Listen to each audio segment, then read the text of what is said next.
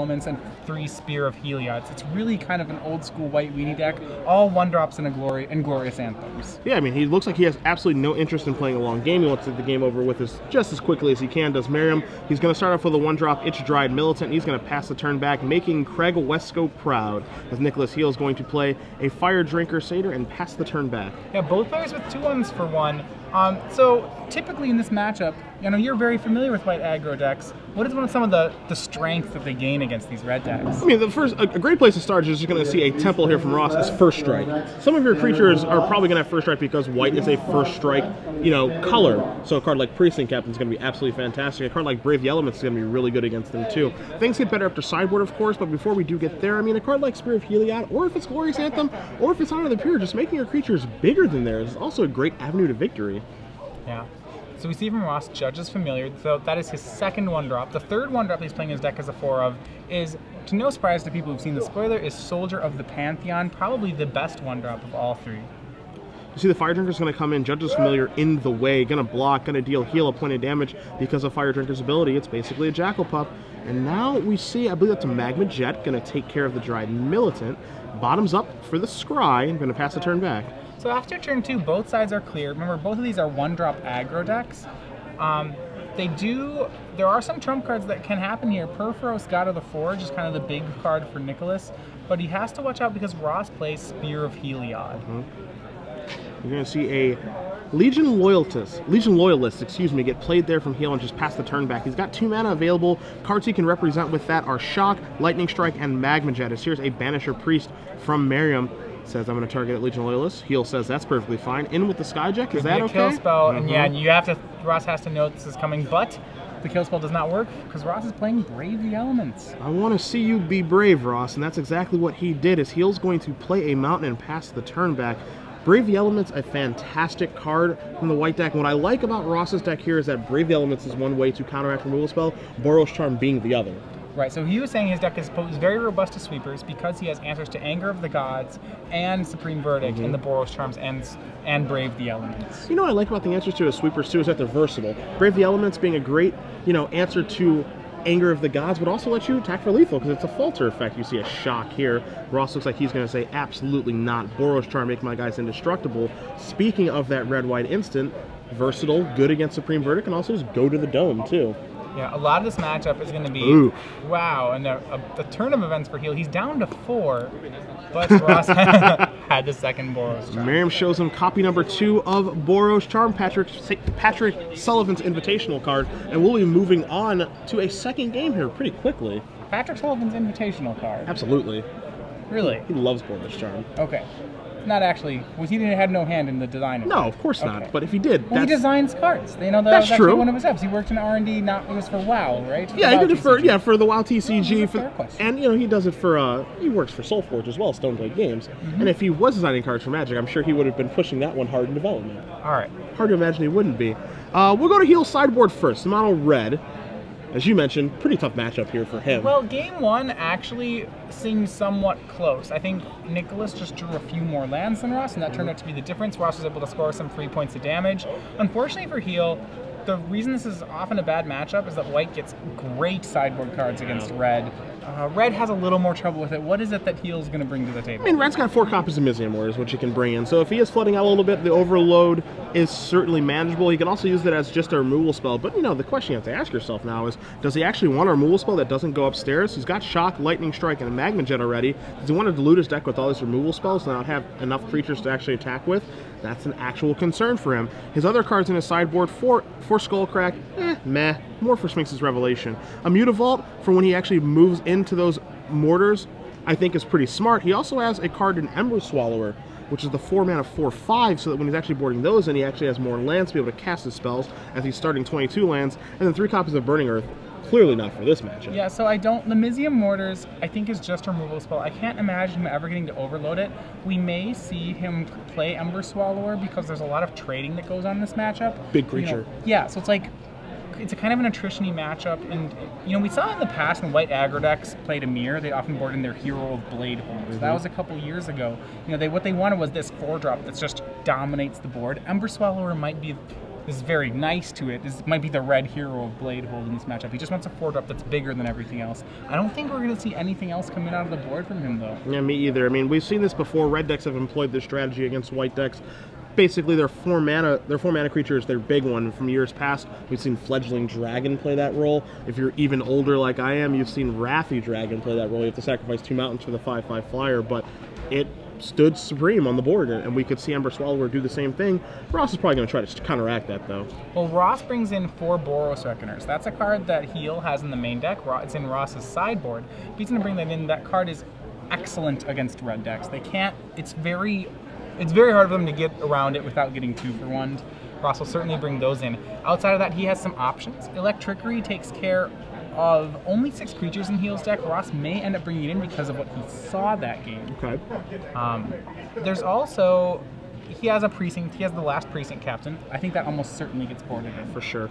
And he has the possibility to play Gideon, Champion of Justice here. I know he was talking to me about Gideon. He said that was the 4-drop he was hoping to play. You know, the big spell. Okay. So there's a chance he brings it in. I'm not positive he does here. Interesting thing I like about Ross's deck, and something again that we talked about with both green, white, and mono red when Turtwell was playing during round 5 on camera, is that all the aggressive decks that we have seen so far, you know, we see the 2 aggressive decks here. For the control decks, they make it be Supreme Verdict or Bust. Ross's deck falls in that camp as well, I believe, and he has the trump to it in Boros Charm to actually counter it. So that's a pretty nice thing to have access to. Well, what I like about it, so you see the green-white decks, their trump to it is Rootborn Defenses. Ross's trumps to the sweepers, which are Brave the Elements and Boros Charm, are a lot more mana efficient, so he can continue to play out his hand while leaving up that protection. That's something that green-white has a little more trouble doing. Yeah, because green-white's creatures, they're much bigger, but they're also more expensive. Exactly. One card in Ross's deck that we haven't seen show up to the party just yet, but Soldier of the Pantheon. Big fan of that card. I mean, it's the best Savannah Lions variant, I think, to date. Yeah, I think so, I don't know if it even has competition right now. Yeah. At least not in white. We saw Judge's Familiars, you know, one of the better ones, but no, this one with protection from multicolor, it does all sorts of things. We were talking about it, you know, it even swings past Blood Baron of Vizkopa right now. You know, it gives you that extra turn to deal with that. It really is very strong. So we'll see if that does end up showing up here again. Merriam's deck, a lot of 4-ofs there with the Soldier, with the Dried Militant, Judge's Familiar, Daring Skyjack, 4 Banisher Priests in his main deck as well, and then 3 Imposing Sovereign and 3 Precinct Captain are his creatures. Spear of Heliod, a card that we saw a lot yesterday during the Team Sealed portion. Thought we'd see some numbers of it in Constructed. It does show up here as being a Glorious Anthem effect. The second part of it doesn't really come up very often, but the interesting thing about Spear is that it's legendary. Right, so you can't actually play 4 of them. 3 is probably the most you can play because it doesn't really leave the table very often. You know, so getting doubles of it happens a fair amount. Ross says it's a really important sideboard card in his deck because his deck is very soft to Electrickery effects right now. Almost everything in his deck is an X1, so a lot of matchups he's found that Spear has been very important for him. We see Heel's going to start off with a Mountain and a Rakdos Cackler that's unleashed. Merriam has this Soldier of Pantheon, so nice Rakdos Cackler. Well, yeah, Cackler is a black-red card, so actually it can't get through there. Oh, that's going to bite the dust. Magma Jet is going to allow Heel to scry. We saw him put 2 on the bottom last time. Uh-oh. This is much stronger. This is 2 on the top. Got to be scared of that if you're Merriam. He's going to come across for 2. Put Ross down to 18. Merriam going to draw a card. You see a Precinct Captain over there. You see a Temple as well. So lands coming to play tap can be a bit of an issue with that. This is what you're saying, though, where Ross's creatures just match up really nicely. We've seen Ross play 2 of the cards he has, a Soldier of the Pantheon and Precinct Captain. Neither of those cards trades with Rakdos Cackler. They actually just eat Rakdos Cackler. Yeah. Which is really, really nice. As you see, Heel is just going to miss his land drop and pass the turn. Judge's Familiar in the house. Can't make Ash Zealot cost 1 more, but it can come across in the sky, knocking Heel down to 19. Merriam going to scry yet again, see if he likes what he sees. He does. He's going to follow up with a Precinct Captain and kick it back to Heel. Yeah, the Judge's Familiar is really relevant here. We've seen that Heel's removal spells are Magma Jets, Lightning Strikes, and Shocks. So if it's a Lightning Strike or a Magma Jet he has to deal with Precinct Captain, Judge's Familiar actually can counter that spell right now. And he also has a Mortars in his hand as well right now. You see a Magma Jet over there as well. And again, Judge's Familiar proving to be pretty difficult right now. A card I did not expect to be very good in this matchup, proving to be difficult right now, as here comes the Ash Zealot. Yeah, so red, you said white gets first strike. You know, red does get first strike sometimes too. Actually, Ash Zealot is the only first striker in Heel's deck, I believe. Well, Boros Reckoner also gets first strike. Merriam draws a pacifism, going to turn his creature sideways here. Heel says, all right, I'm going to take the damage from the Precinct Captain. In comes the Soldier token. This is really aggressive from Ross, especially because, as we've seen, he's down by so much life, and he's against a deck that plays Burn. He has a lot of faith in Boros Reckoner right now. He's got a lot of faith in that, and he's got a lot of faith in that he can win the race. He's got cards like Brave the Elements and Boros Charm to give him the reach to be able to do that. So he's going to turn his guys sideways. He knows that Heel doesn't have any land, and I think he's ready to sacrifice that Judge's Familiar if he needs to. Well, I think what he's building up toward is that he wants to get a Precinct Captain hit in because he has Spear of Heliod in his hand right now. Sure. Any chance he can get to put more creatures on the board just makes Spear of Heliod that much better of a card. So now there is the Magma Jet. The trigger has been pulled finally by Heel. You can tell he's not thrilled about that. It actually, in reality, is going to kill Judge's Familiar, and I think Ross is thrilled with that trade as Heel draws a Boros Reckoner, but it's not land number 3 for him. So now he's going to go Mizium Mortars the Precinct Captain. That's going to resolve, but now he's just got a Minotaur Wizard to deal with. That's all. Right, but he can't deal with Boros Reckoner. That card is so strong against mono red. And Merriam has another one in his hand. Again, all 4 of his Boros Reckoners are in his sideboard. He's going to play a second Mutavault here. I think it might be Spear time. It is. So Boros Reckoner turns into a 4/4. That makes the card really hard to deal with. Mutavault's going to be a 3/3 too. It's just going to swing as a 3/3. I kind of like this deck too. He's still being, aggressive, but playing a little bit of defense. You don't look thrilled about it. No, I like it, actually. He gets to play defense here because, remember, next turn, he can just turn the corner and be extremely aggressive. He can swing 2 Mutavaults, a Boros Reckoner, and a Soldier token if he wants. That's a swing of 12. Nicholas is at 13. Okay. So I like that he gets, I like this deck gets to be defensive up until that turn where it's very aggressive.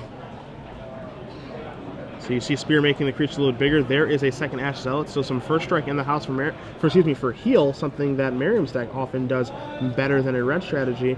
But one thing that Merriam's deck is able to do that Heels cannot is make the creatures bigger, and you can see Spears having a pretty large impact on this game. Yeah, the Mutavaults would normally not be able to swing through Ash Zealot, but now they really don't care.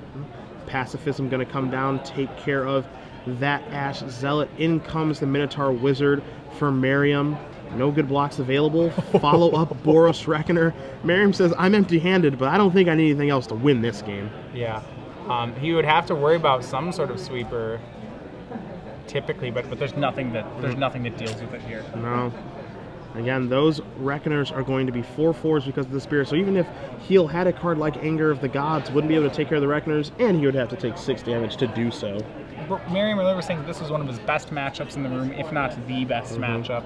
And we're really seeing it play out here. Spear of Heliod and Boros Reckoner are just so good in this matchup. Yeah, they really, really are. And again, Reckoner is just a great card mono-white in general. It's just really good against red, pretty good against green-white as well. Not the best clock against an Esper type strategy, but that's why you find it in the sideboard. It looks to be a very, very good sideboard for this deck, and potentially in this format. Yeah, interesting note. What I'm interested in is that Ross Merriam's deck is playing 0 Heliod God of the Sun. That's a card that's really been hyped up in this archetype a lot. He's playing cards like Boros Reckoner, Precinct Captain, Spear of Heliod, cards with lots of white mana symbols. It's believed that the card just is too expensive for the deck. You'd rather just have Spears and Reckoners. I mean, it wouldn't be a very hard card to turn on. Not at all. Devotion seems very easy this time. Right. I think one thing he's saying is that if you can turn on Devotion, the problem is when they turn off Devotion, then you lose your Heliod as well. Something else that's kind of interesting too is that you see, you saw Turtonwall a little bit earlier, not playing Burning Earth, so he was stopping his mana curve at 3. I think we, for the most part, see the same thing here. The only 4 mana spell we have in Merriam's deck is that Gideon Champion of Justice in the sideboard. The one out of the sideboard. Yeah. He does not. No, he really doesn't have 4 mana spells. People stopping their curve at 3 mana in this format. Certainly the aggro decks are, and part of that is a testament to how good creatures are right now. We saw in the green-white deck, the whole deck's at 2, and its creatures are, 3/3s, 4/4s, 5/5s. You don't need to pay a lot of mana to get a large creature. You see Heel going through the iterations in his hand, not particularly thrilled that he does have to pass the turn back. Merriam's going to move those Mutavaults to the side. He's going to activate them both. He's going to turn every creature he has sideways. And this should be lethal. And lightning strike himself. I'm going to lightning strike myself. I'm going to block here. He's going to block a Boros Reckoner. He's going to take as much damage as he possibly can. Yeah.